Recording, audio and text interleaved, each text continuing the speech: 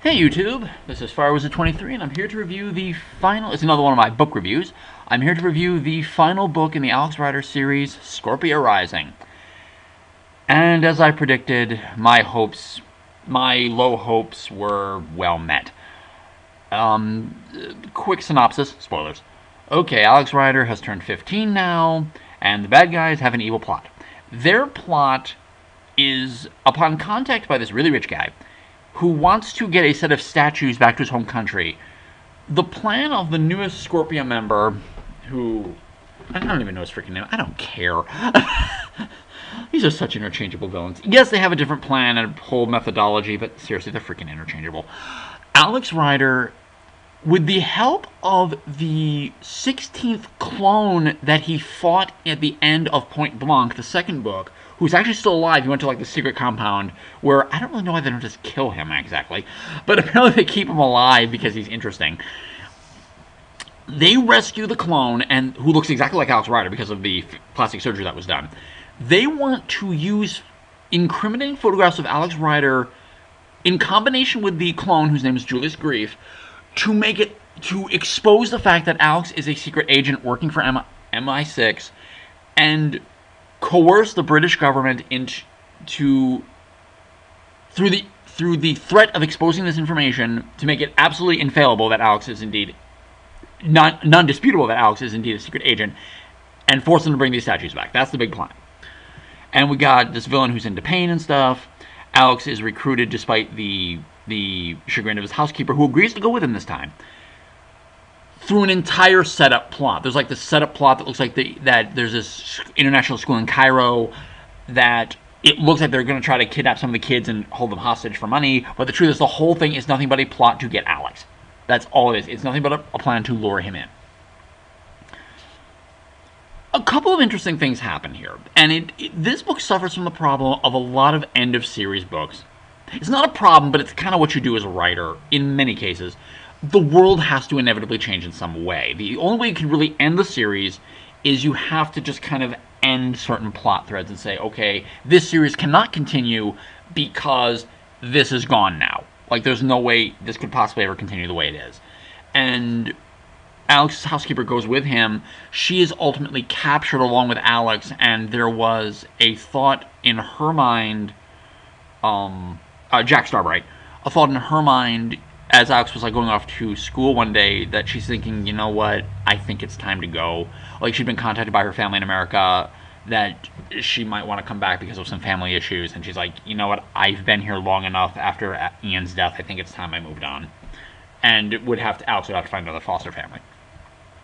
And Alex, the bad guy, captures them both and says, you know, Alex, I'm going to put you through so much pain. And through a very elaborate setup of Alex and Jack being held in separate cells, Jack is able to actually escape from her cell, being video recorded, and Alex is shown her killed. Which I give credit was actually a really good fake out, because I read it and I'm like, did you just kill Jack Starbright? And yeah, Jack's dead. Okay. That's kind of interesting. Okay, you kind of rev up the plot a little bit. Thanks a lot for taking 9 fucking books to do it, Anthony. I'm sorry, Anthony. I'm really sorry if I'm being so blisteringly honest with you, but just, it took you 9 books to do something actually kind of interesting. That's actually reasonably interesting. We actually see Smithers, one of my favorite members of MI6, where we discover that Smithers is wearing a fat suit. It actually never occurred to me throughout the whole series that he's not an obese person, he's just an obese person, a person inside an obese suit. And he's actually able to unzip his entire suit and actually fall out of it to unveil his disguise, because he went with Alex and Jack to Cairo, and he uses it to escape unnoticed. And so that was kind of a cool reveal. Like, oh, cool. He's like the master. Like he himself is masked, and people don't know who he is, because it's the spy world, and it's espionage and all that crap. Alex ends up going to fight head on with Julius Grief, and Alex shoots and kills Julius Grief. Alex gets a hold of a gun and shoots and kills Julius Grief. And of course, through impossible circumstances, he manages to escape his own imprisonment. Pack of cigarettes and a scorpion. And he up and shoots and kills Julius Grief. As well as stopping the big bad guy's plot, which actually does involve the British, like a a diplomatic messenger from Britain. It's really weird. They're going to make it look like Alex killed this person, even though it's not Alex, it's Julius, but it looks exactly like him, so who would refute it? But Alex stopped that plot, and he killed Julius, and he stopped the bad guy. Remus? I can't remember what the guy's name is. He's some twisted guy who likes pain. And I have the book right in front of me. I could totally just look it up, what the guy's name is. I can't...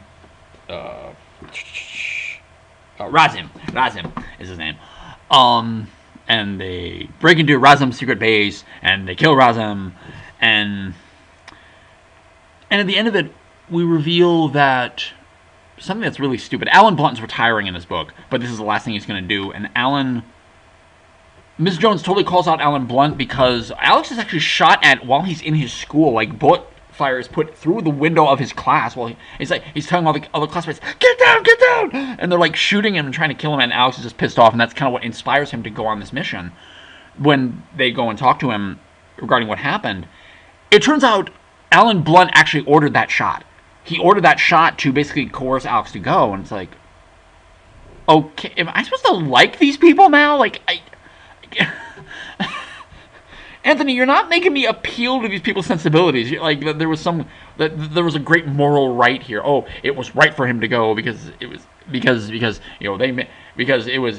patriotism, and he had to do the right thing to do the right thing. Like, no, like, Alex ends up going to live with Sabina, his girlfriend, and her father over in America. That's how the book ends. Alex just leaves. His file completely closed, and like nobody knows who he is now. Scorpia completely disbanded because for the third and final time they've lost to now a 15-year-old, a 14-year-old previously. And well, you did some interesting stuff, Anthony. A little too late. I'm sorry. That's the only thing that really got me. If you started killing people, let me talk about some things that you could have done that could have been really, really interesting in this series. First off, Alex doesn't change. That's something that I find really kind of unnerving about Alex as a character. Alex has gone through 9 books now where he has seen people killed and people died, and he's killed people himself. Other than the last book, Alex really doesn't have any kind of psychological... At least we don't see him through his action have any kind of psychological effect of this. If in any of these statements I am completely oversimplifying this, I'm sorry. If people think I'm just totally oversimplifying this, I'm sorry. But you cannot tell me that this was written for children. You can't. This is teenager, young adult. Even though he's 14. I mean, you're definitely going for a teenage audience here. And you're not going to convince me that this 14-year-old lives in a freaking bubble. He does think about these things, but it never affects his psyche. It never affects how he views the world or how he thinks about the world. It never changes that. He becomes resentful of his involvement, sometimes manipulative involvement, with MI6, but we never see him... how he feels about the world changes as a result of it. I would almost resent the idea of having to go back to regular school and try to assert some kind of normality after all this. I would almost be saying, like, I can't attend regular school anymore because this isn't okay. That I've seen all this stuff, like, I need to be going into someplace else because this is not all right. Maybe I'm really going too much into child psychology here, but I feel like that a kid would not be okay with this. That you've seen too much, you've changed too much psychologically, that you really cannot assert yourself normatively. But no, Alex Rider's this perfect athletic 14, 15-year-old kid, and he's popular, and that's like bullshit. Okay, you don't tell me all this crap happens and a kid doesn't freaking change. That's bull.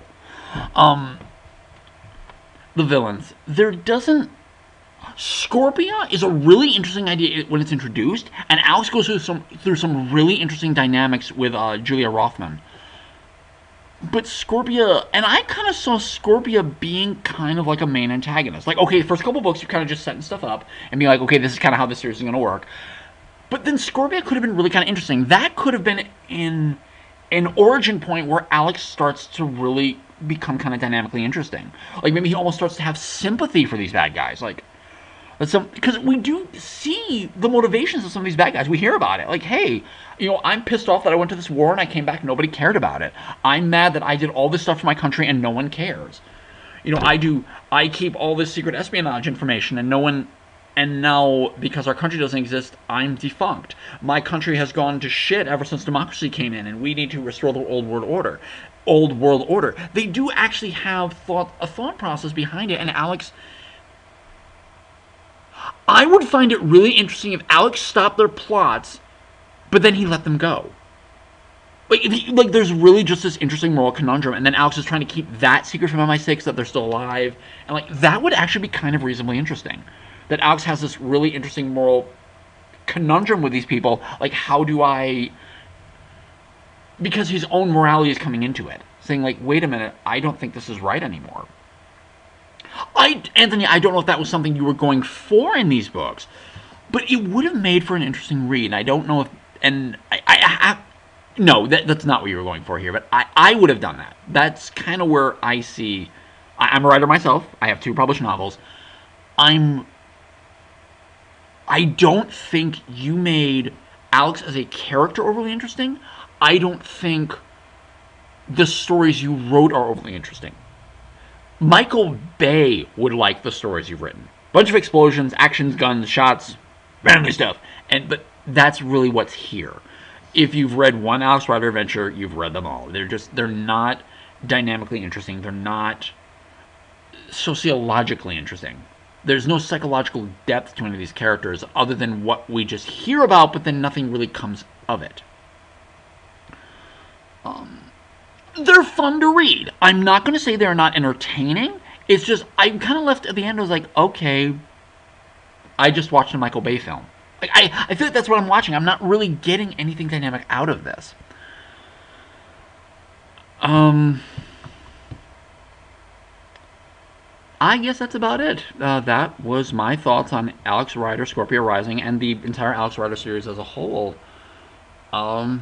So this is Firewizard23. Take care and bye-bye for now, everybody.